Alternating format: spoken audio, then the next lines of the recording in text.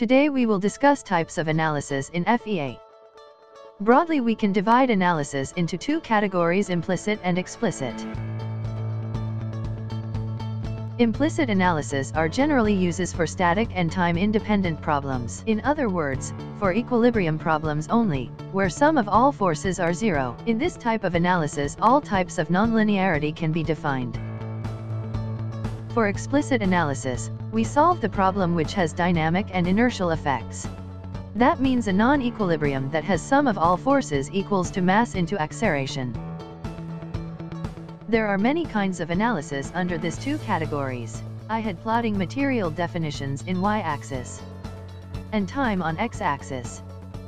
Analysis having less material complexity and static nature are under implicit category, and rest on explicit. Nastran, OptiStruct, etc. are some famous solvers used for implicit analysis. Radios, LS-Dyna are some famous explicit solvers. Thanks for watching this video, and be subscribed and press the bell icon to see our next video on types of implicit analysis.